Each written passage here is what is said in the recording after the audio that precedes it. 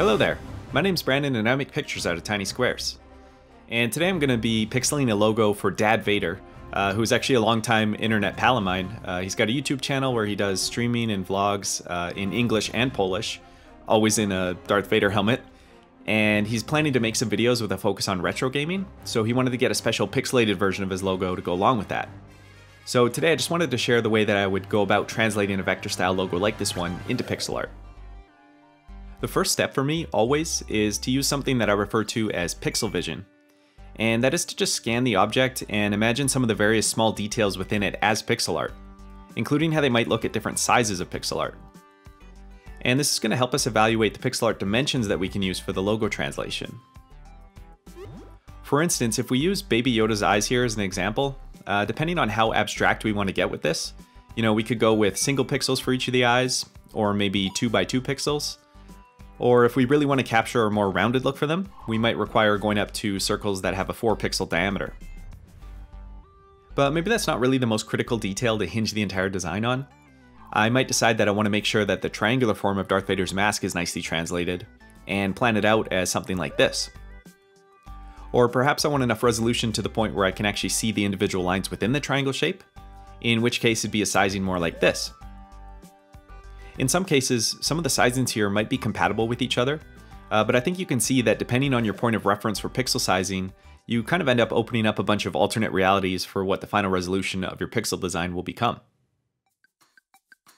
For my translation of the logo, I went the route of using the Vader helmet as the point of reference, starting with that triangle shape. Since the whole point of this is to be an obviously pixelated version of that original logo, I tried to restrict the resolution as much as I reasonably could while still allowing for enough space to capture the important features. So right here I'm just making a few basic placements of the face, and I'll show you how I kind of cheat a little bit to find the placement for the rest of the design. That's not really cheating exactly, but once I have a good idea of how much space that pixel design of the helmet is taking up, I'll resize the vector logo image into that space and try to line up the resize preview with my pixel design. When it actually renders the resize, it often looks a little bit different than the preview, so it does take a bit of trial and error to find kind of the right spot for that resized image. Alternatively, you could start off your entire design by doing the resize step first, and then just tracing over that resize logo to get the pixel design going. But I find it's always best to have just a little piece of that initial pixel translation already made. That way you've already worked out that it's an appropriate resolution for your purpose. And also the resized version of the vector image isn't too coherent to look at, so I'm usually only using it as a rough guide for broad placement and silhouette, and for the most part I'm still basing my design decisions by comparison with the higher resolution image off to the side. You kind of want to look past what you know these objects are supposed to be, and just kind of consider how these things break down into simpler design elements. So maybe I'll just overlay some lines and shapes onto this footage to give you kind of an idea of how I'm thinking about this logo in my head while doing the pixel work. When there's a certain angle to translate, like let's say for the silhouette of Vader's helmet, I'll first consider if it fits what I refer to as a pixel perfect angle, meaning those that are built from repeating segments of 1, 2, or 3 pixels, etc.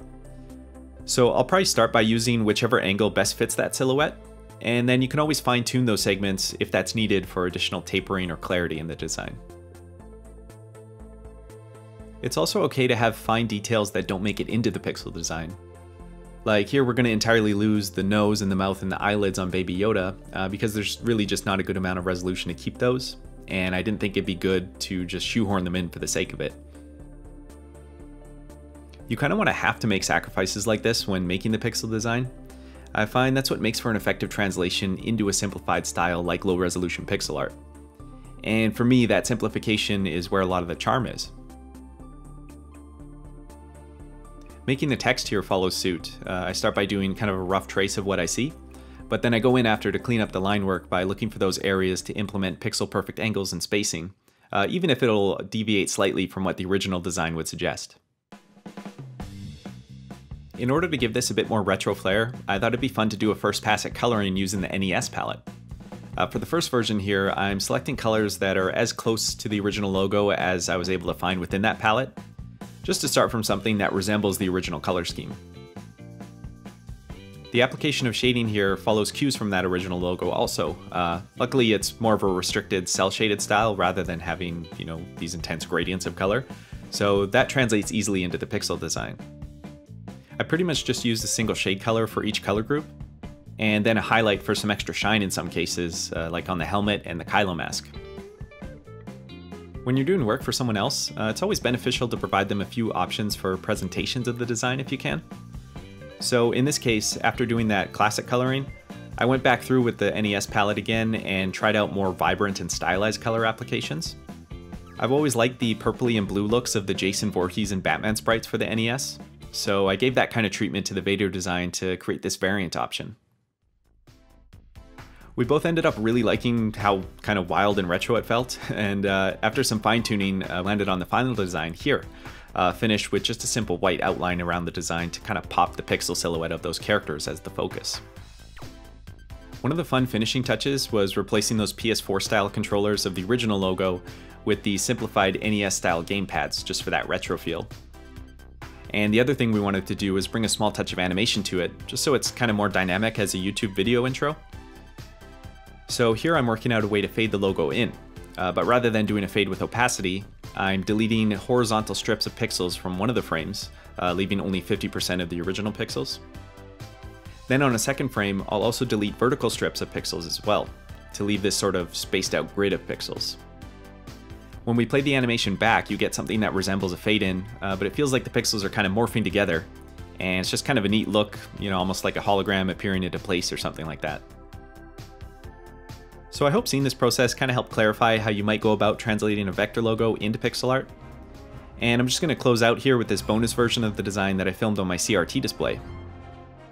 So thanks to Dad Vader for the collaboration, and thank you for watching, and take care and keep it square.